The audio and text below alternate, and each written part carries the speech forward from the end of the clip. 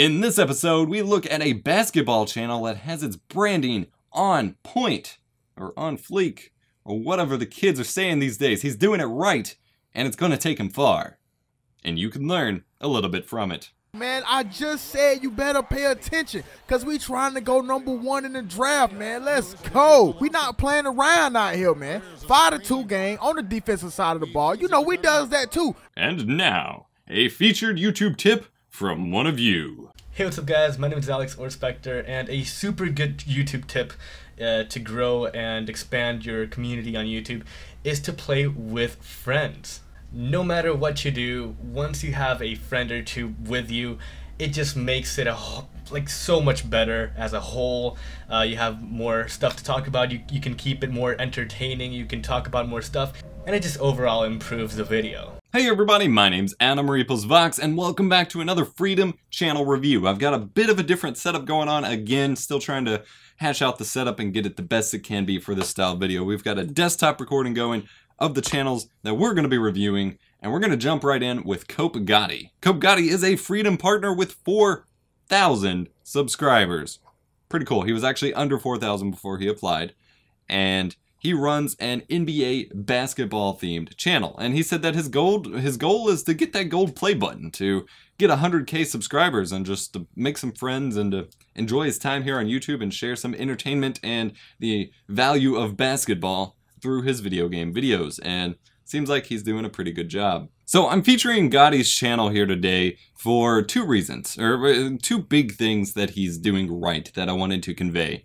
He's got a great sense of branding, from his banner to his avatar to his thumbnails to his description text, the hashtag he uses, and the way he talks in his video, and even his in-video assets in terms of like his lower third here. We're gonna mute this volume. His intro is a generic template I've even used before back in like 2011, so I'd say maybe update that, but it still fits with kind of his theme and feel. But if we jump here, his little lower thirds actually fit the sports theme and branding here amazingly well. Like, it blends in and looks part of the UI of his NBA game, which is pretty slick. I'm very impressed with the way that he conveys his personal branding and the way that it just kind of all creates a singular identity around his content, his personality, and his channel. And in a similar respect, it's very clear that it conveys his passion for what's going on in his videos, and that can be conveyed just by playing a little bit of his video. He is enthusiastic, he's glad you stopped by to watch his video, and even in some of the comments, if I can find one here, yeah, he's always in the comments just thanking people for the support and using his hashtag GottiFam. Great brand identity here. The ironic part though, however, since he's I said though and however. Okay. The ironic part though, since he is using that hashtag, is his social media presence isn't the best. And he doesn't even have a link for his Twitter. I definitely would recommend getting that fixed out here, Mr. Gotti. But if you head on over to his channel page and head over to his Twitter and Facebook and even Instagram, his name is hashtag GottiFam, but you don't see him using a whole lot of that. And he doesn't even necessarily have a whole lot of content. His Twitter is his best presence. He does seem to tweet quite a bit, just some basic text stuff, but he could really be taking advantage of that hashtag GottiFam to incorporate into his videos. And same thing on Facebook. Facebook, it looks like he just posted for the first time since August 27th, but your Facebook page is completely just video links. He is using the GottiFam there, hashtag.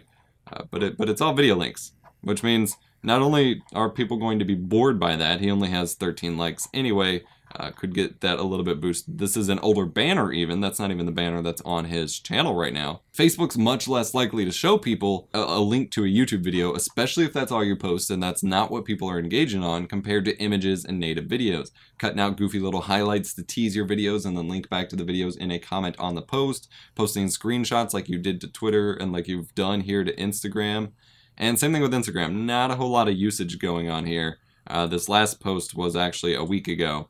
So you have a very visually appealing and visually engaging channel, and that's something you could take very much advantage of using Instagram to basically promote your channel a little bit. Not like spammy promotion, but just like talking about what's in your videos, talking about cool things that happen in the game, highlighting characters that you like, things like that. Keeping that going would help keep your fans engaged off of YouTube. So if you want a channel that clearly just loves what they're doing and just has that great branding and personality just totally on point, check out CopeGotti here. His thumbnails are fantastic on the whole.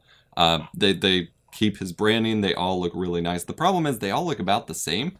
Like, eventually after a while when you're scrolling through them, it's just kind of like a blur wall of NBA characters. And it'd be kind of nice to see a little bit more contrast in these thumbnails, blur out the backgrounds a little bit. Thumbnails are all about the contrast and the separation of subject from background, much like photography on the web.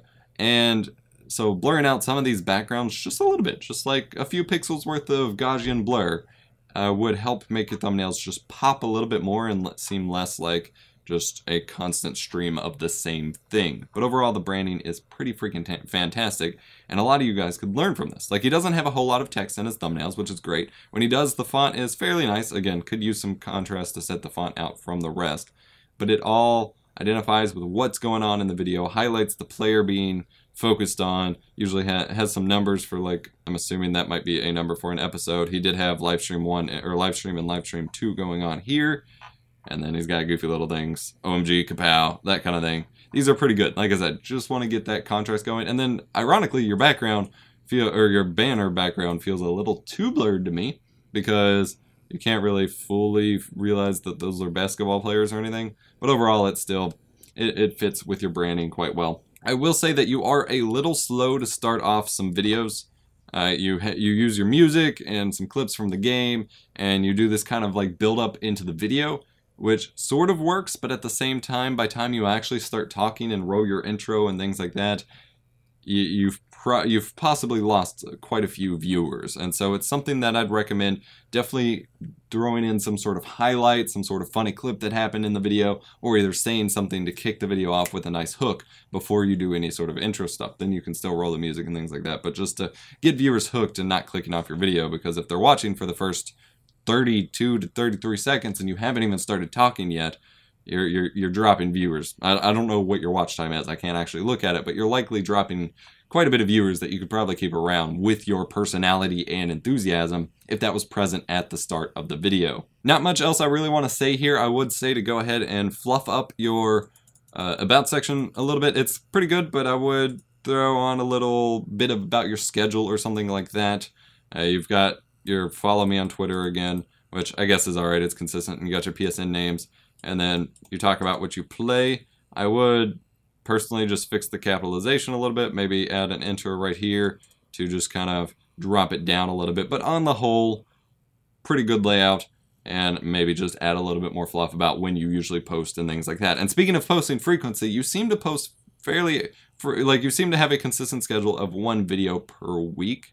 You might do yourself some good to post a little more often if you can, or just an extra, like if this is your regular, like you upload this on the same day every week nonstop and that's what your viewers come to expect, maybe put together, you have fairly lengthy videos for the kind of content that it is. Maybe get some short clips every now and then, just throw them up there on an off day that you don't normally post, just to test the waters and see how your viewers feel about it. Just a little suggestion. So this has been my channel review of CopeGotti, a channel that has its branding and its personality and its overall like feeling down pat. And this is what I look for in channels that I think will become successful, is he seems to make decent content, but he has exactly what he wants to do and how he wants to do it and how he wants to convey it so locked down that it would greatly surprise me if he doesn't go on to get that gold play button that he's chasing after. You could learn a lot from it. Check out his channel, all that jazz. Link will be in the description below. Thank you so much for watching. I hope you enjoyed this episode of my channel review series here.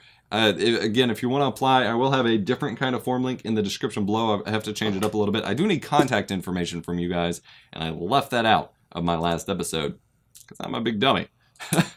Along with this, I will also have some upcoming alterations to the show, because it's starting out right now as just being a channel review show, but I plan to do a little bit more with it. I want to it's all about educating you guys and bringing you guys the best possible tips and advice that I can give you, as my monitor is blocking half my screen here. And So it's going to evolve into more than just a channel review show. That's just how we're starting to get the ball rolling. But I will have some interviews with some of the channels that I've consulted with and that have helped, and some other kind of tips and pointers integrated into these videos as well. Stay tuned for that here on Freedom Central. If you want to come check me out, go check me out at youtube.com/eposvox. And otherwise, I will catch you in the next episode. Sorry for the delay. I've been incredibly busy with just a lot of personal stuff and a lot of projects over on my channel. It's been a crazy busy month or so, but I'm doing a few of these now so we can keep the ball rolling with this show.